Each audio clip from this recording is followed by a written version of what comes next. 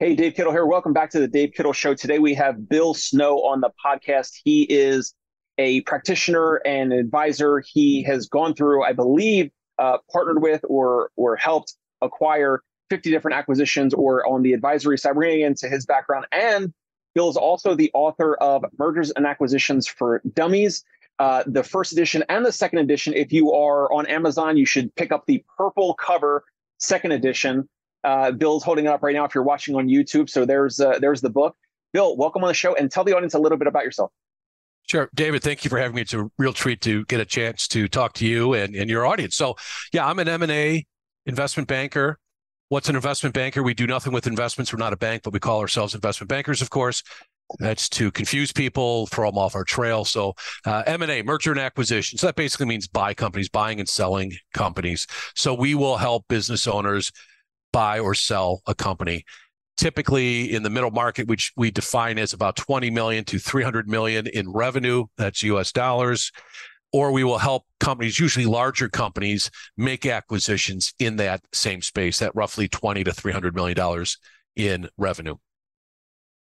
Excellent. And are you still engaged on the investment banking side, or are you more focused now on any other projects or authoring, future editions of the book, or where are you at in terms of your day to day?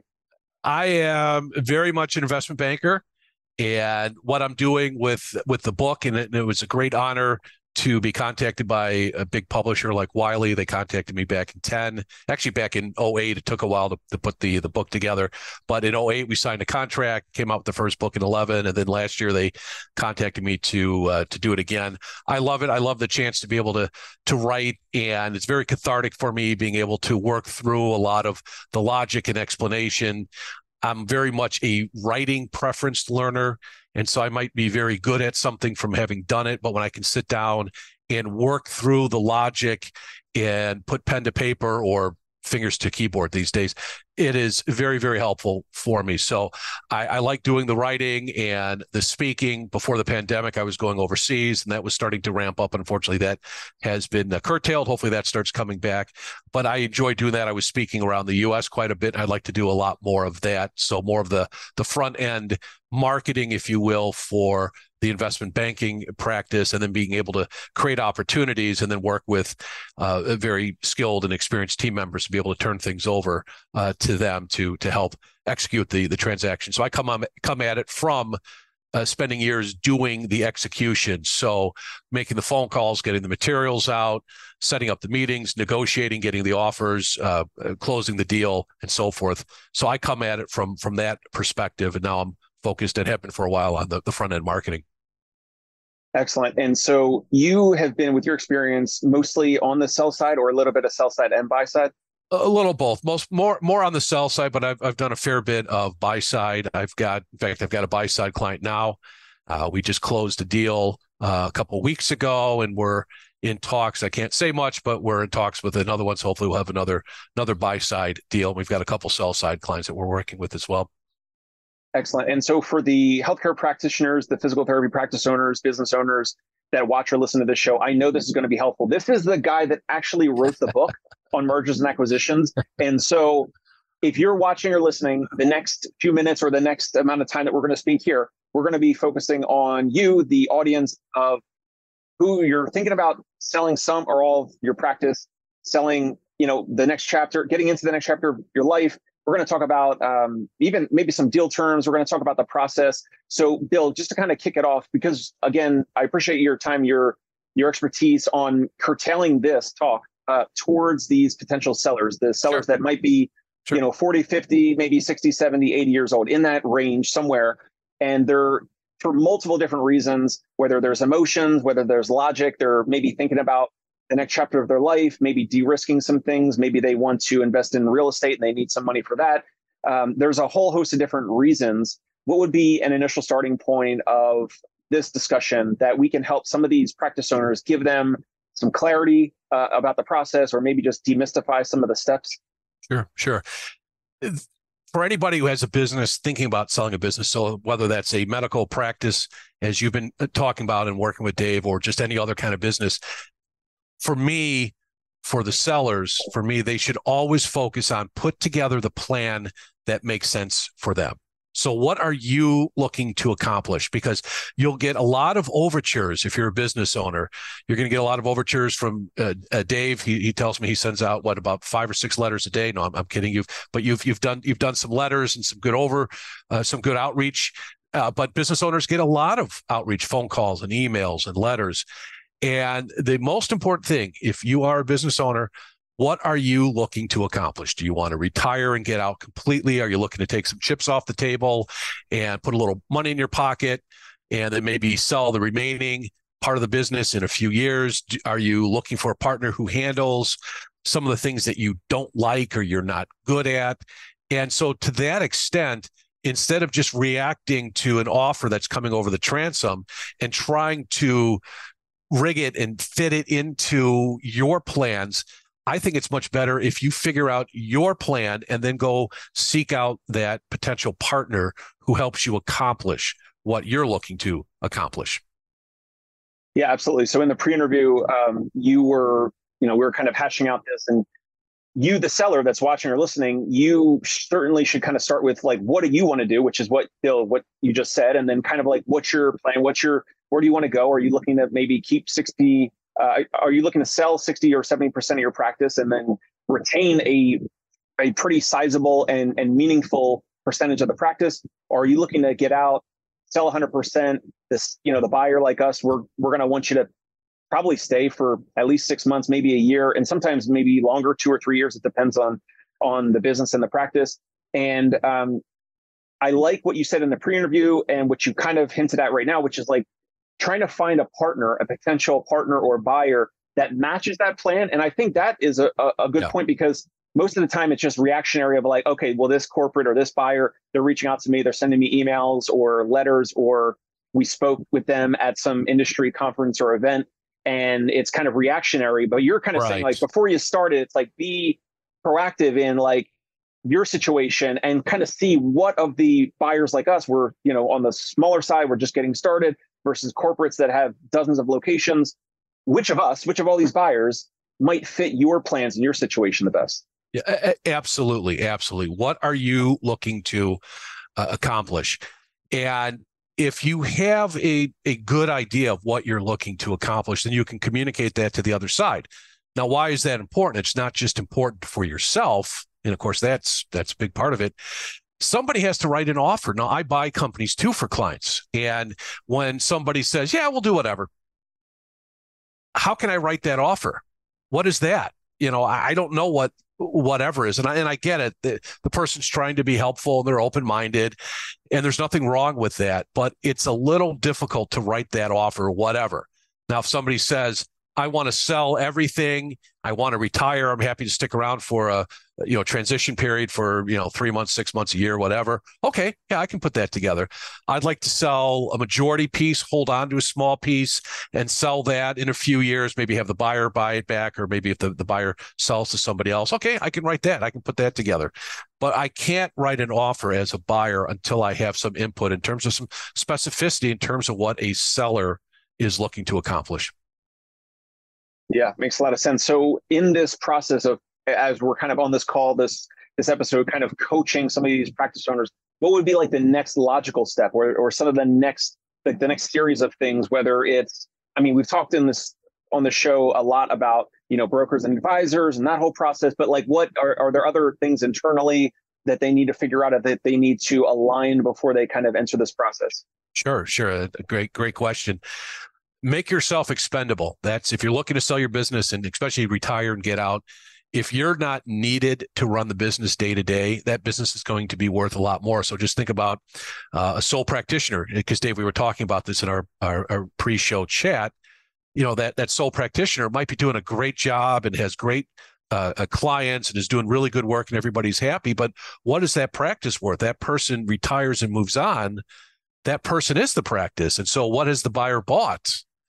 Those customers stick around? Maybe they do, maybe they don't. So that becomes a challenge in those situations for a business where the owner is integral, or has at least appears to be integral to the ongoing success of the business. So the first thing is, if you want to sell the business, think about what would you be willing to buy if somebody came to you and said, buy my business, and by the way, I'm going to retire and I'm the only person here, and once I go, who knows what the customers are going to do. How much would you be willing to pay for that? So think about it from put a buyer's eye on. Would somebody offer or somebody take the same offer that you're making? And if the answer is probably no, you're probably making a bad offer. But if you can make the business run where you're not needed, it's worth more. And then think about what you like and what you don't like about the business. And maybe you're looking for a situation where you can keep working, but a buyer is able to do a lot of the things. Maybe it's the back office, the scheduling, finding customers, marketing, all that kind of stuff. Maybe you don't like that. Maybe you just want to focus on providing the physical therapy. Maybe that's what you really enjoy, and all that other stuff you'd rather have someone else do. Well, maybe that makes sense to find out, to find a partner, whether it's respond to an overture like from somebody from David or from other firms that might be looking to do a roll up of medical practices. Yeah, absolutely. And an example, we had a previous guest named Mike Studer. He had sold his 3 locations to a corporate a couple of years ago, and he was treating patients 50 something hours a week. And he had an agreement within the deal that he was going to stay for 2 years after the data closed. And then he, over time, wound down or decreased the amount of patient care hours that and this is all public. He mentioned it himself on the show. And so that was one example of someone who is in the trenches, that he loves treating patients. He loves the clinical side. He loves teaching the clinical side, which is fine. That's great. But that was because he was not a complete absentee owner, that needed to be kind of figured out in the deal, because if someone went from 50, 60 hours of treatment patient care, along with other roles and responsibilities of keeping the practice operating successfully, if that person just pulls back to 20 hours of patient care or no hours of patient care per week, I mean, that would leave a massive hole in regards to the amount of patients treated and revenue and all that. And so that was one example where that was, decided upfront as part of the deal, but it allowed him over time for 2 years to wean slowly out of the practice completely from all the roles and responsibilities of patient care and operating and everything. Yeah. And that sounds like that was a great way of structuring a deal and putting that together. And that's a great insight too for other doctors, practitioners who might be watching this. If you're in that same sort of situation, if you are thinking about doing a transaction, selling the business, all the business, and you are the centerpiece of the business, then when you make the approach or you respond, talk about it that way. Look, I know I'm the centerpiece. Here's my thought. I'm open to a multi-year situation where I slowly back out of this, and we could figure out those the specifics. That's going to go a lot farther in a conversation than I've great practice here. I'm the only person, and I want to sell. I want to get top dollar, and I don't want to come back to work tomorrow. That's going to be a tough sell. So, what you just sketched out there, I think makes a lot of sense. And again, that's looking at the individual practice, the individual person who's running that practice or owning that practice, and figuring out what they want to do in a way to structure the best deal possible to help them achieve their goals. Got it. Let's talk a little bit about personal guarantees seller finance, seller note, with or without a personal guarantee. If you were representing a seller who is watching or listening, in a pre-interview, we talked about, cash is king, and obviously anyone that's selling their practice, whatever you agree with a potential buyer on in regards to the price and the valuation, whatever, like you want. Ideally, you're looking for all of it. You're looking for 100% cash at close if possible, or the most possible. And it doesn't always work out that way. And what are some things that we can talk about there in regards to cash at close and seller's note, seller finance, and how sellers can kind of, understand that process? Sure. That's a great point. When you're putting together these deals, so cash at close, I mean, who would not prefer that? Of course, you'd want to get all the dough at close or substantially all the money at close. But what I always ask is a hypothetical. We talked about this on our discussion. And by the way, everybody watching this, Dave started this and we spent 20 minutes me interviewing him. I kind of flipped it around on him a little bit here. I should have recorded that. I wish we got that. But the hypothetical I use is, okay, let's say someone's going to pay you $10 for something, and I'll give you $10 right now. Okay, maybe that's a pretty good deal.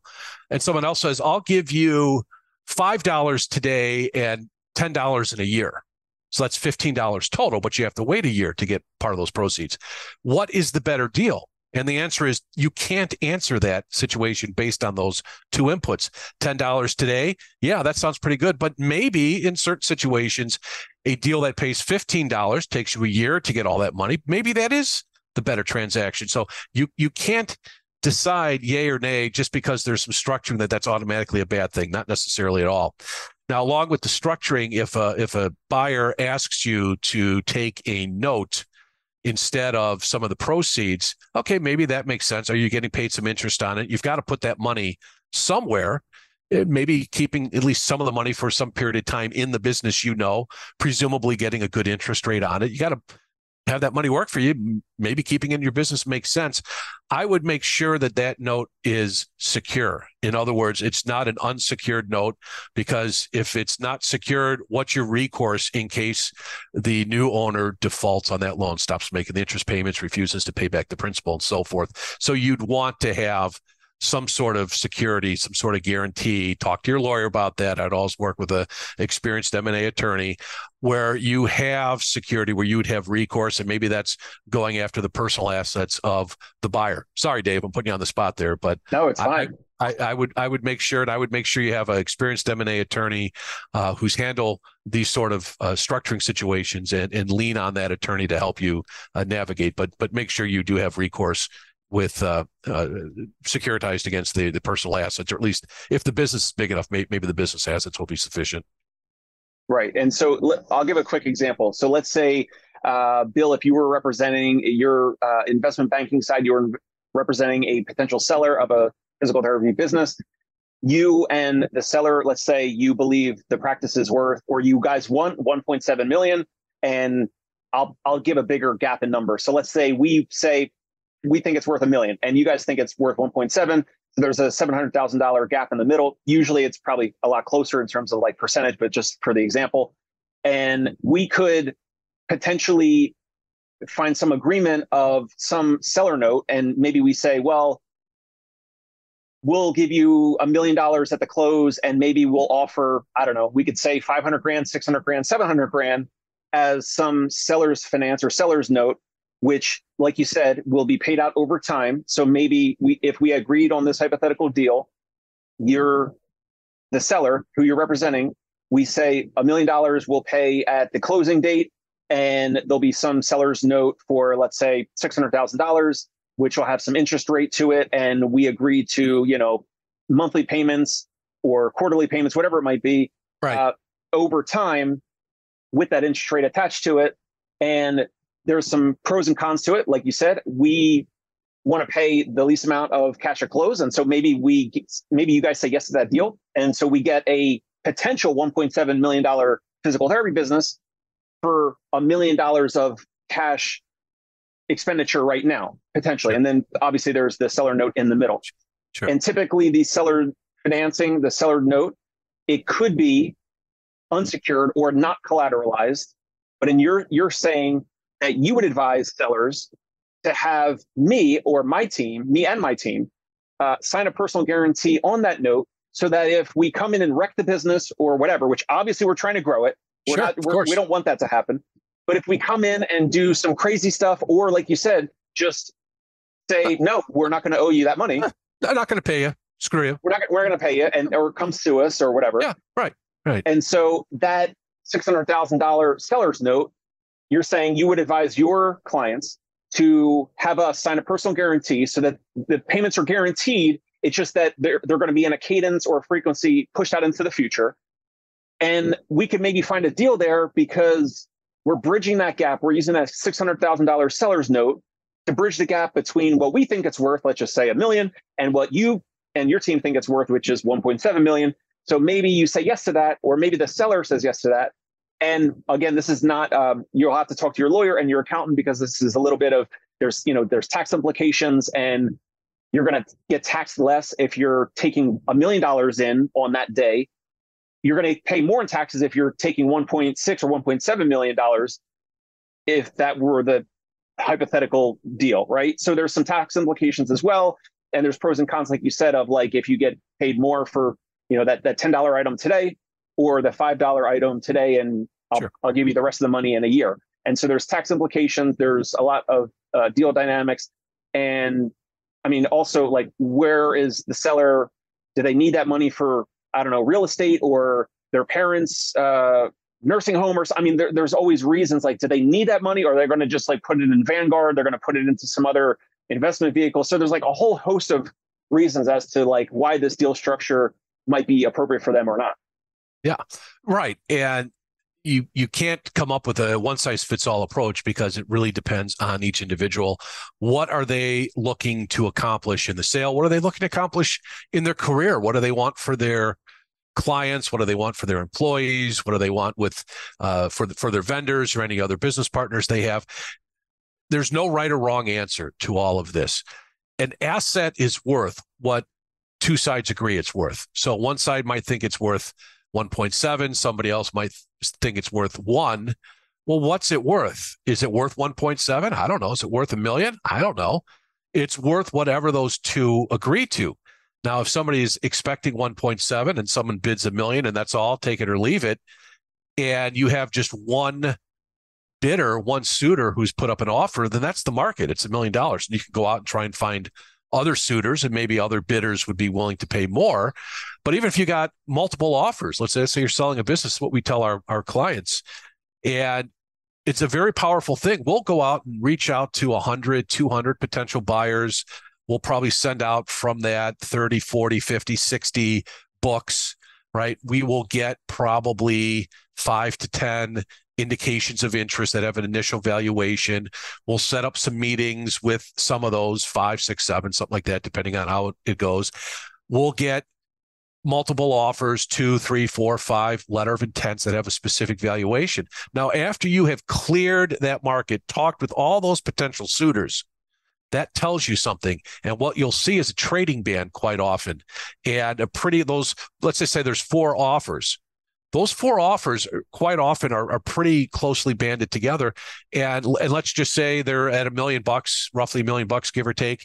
The seller was expecting 1.7. What would that tell us? We have talked to the market. The people that didn't bid, that's a bit of intel because they're not interested for whatever reason. Those that did are all coming in at a pretty similar number. You think it's worth $1.7 million? We'll see what we can do to move some of these, see if we get some competition. But an asset is only going to be worth what 2 people agree it's worth. Right. And I heard you on another interview that sometimes a seller, you guys might get an outlier bid sometimes. Sure. Yeah, right. And good point. And yeah, so you do that process.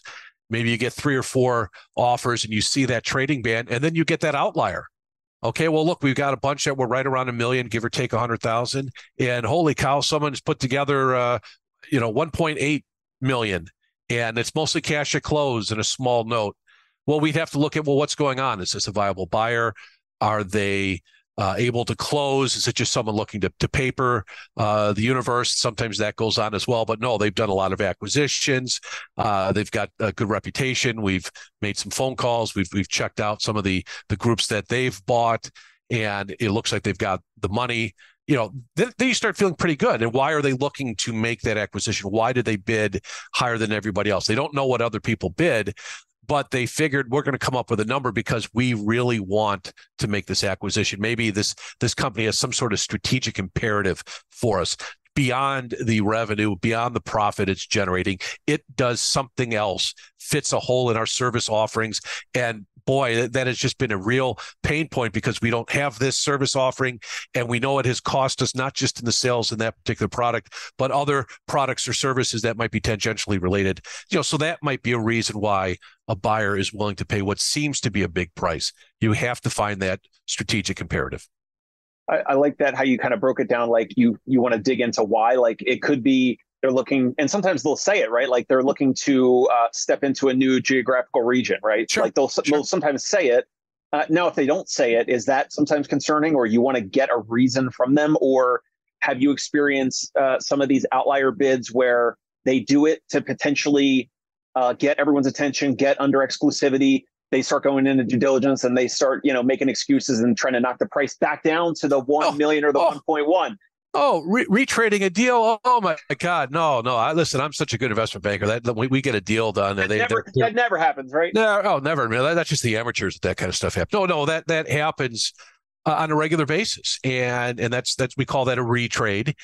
And absent some sort of material change in the business, material change meaning, the revenues have dropped, the profits have dropped, the big customer fires them, something like that, where someone says, okay, we'll bid 20 million. I'm just talking about some of the transactions I've worked on. 20 million. Okay, well that's pretty good. Everybody else is around 12 or 13. Let's go with the 20 million, and it's all cash at close.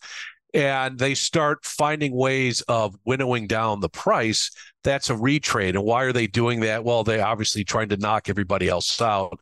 And this is why when you're a business owner and you're looking to hire somebody to represent you in a sale, the most important aspect of the work that somebody like me, what we do, what investment bankers do, is the ability to negotiate, because you don't want somebody who is going to fold and cave in with the slightest little bit of push, someone who's so desperate to do a deal, any deal, that they will give up. And the way that starts is when you negotiate your contract with somebody like me, get the fee proposal from the investment banker or the broker and cut their fees to the bone. Okay. And then say, I'm prepared to work on this basis. If that investment banker says, hot dog, I'll take it. Yeah, I'll take it. Do not hire that person. The way they negotiate with you is how they will negotiate for you. And it is penny wise, pound foolish. If you are willing to take somebody who just folded like a house of cards, just with a little bit of pressure, guess what? When the going gets tough, they're going to fold like a house of cards. When you're doing these transactions, we had a deal where that happened, and they kept trying to retrade us. And we had an inventory issue. This was a product manufacturer of drink dispensing stuff. And we had disclosed we had $2 million worth of slow moving equipment in a foreign country. And this was an issue.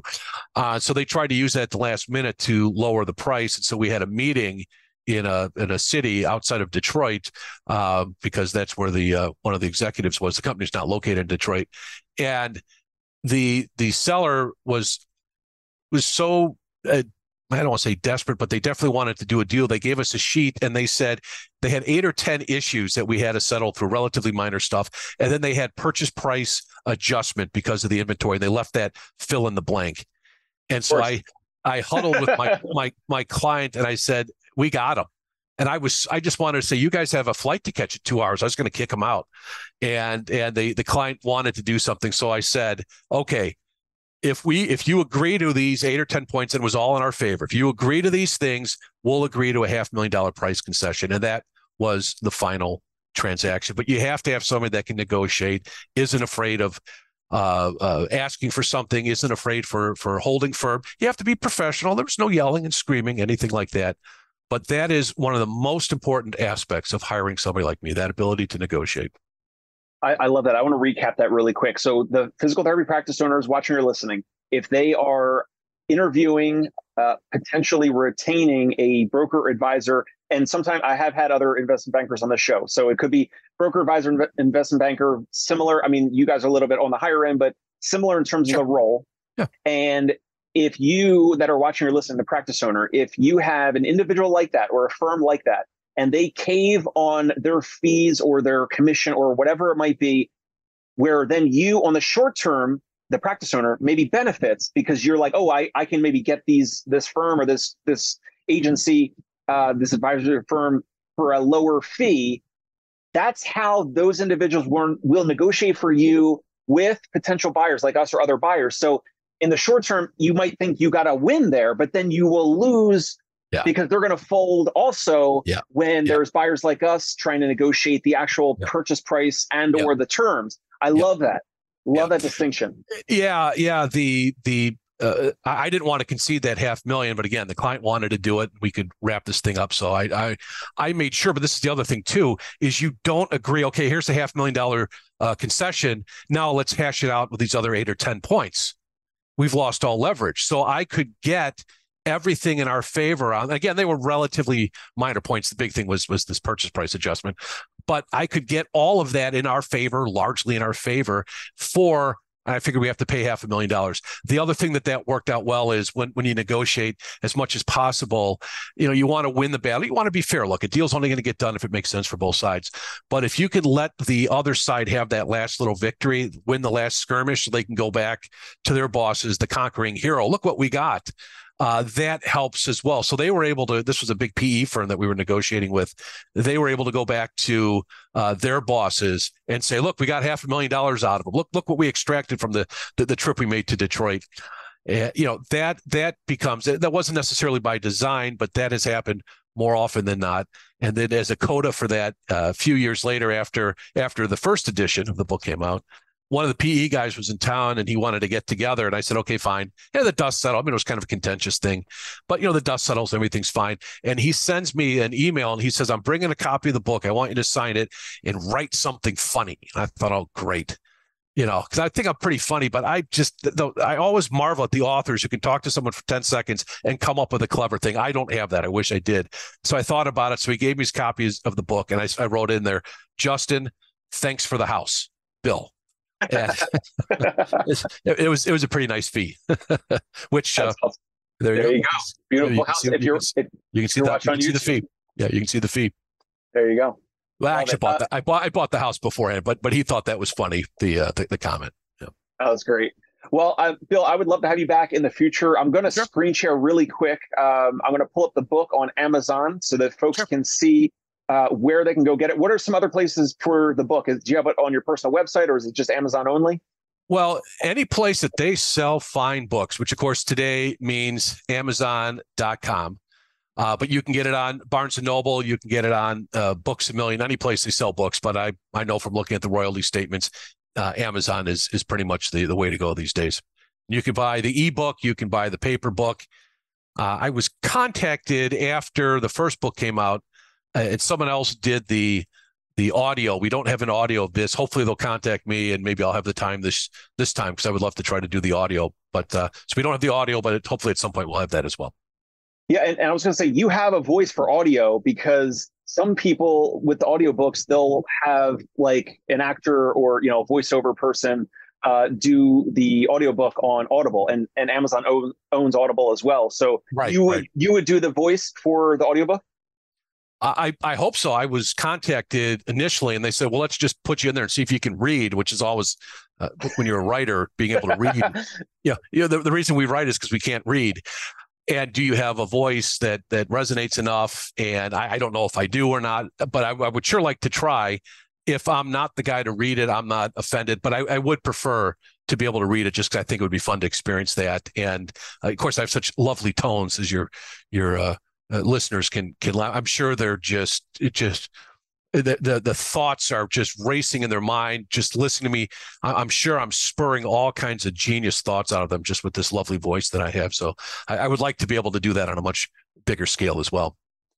I love it, Bill. Appreciate your time. Folks, go check out Mergers and Acquisitions for Dummies, the second edition, the purple cover. If you're listening to this on iTunes or Spotify, it's the purple cover, the second edition on Amazon. We'll link to it in the show notes. And Bill, if and when you do the audiobook, come back on here. Let's promote it. Let's get you back on here for another conversation. Would love to. Absolutely. Thank you. Excellent, Bill. Thank you. And to the audience, if you find this helpful and valuable, go ahead and subscribe to the show, Dave Kittle Show on YouTube, or find it on iTunes or Spotify. We'll catch you next time here on the show. Bye now.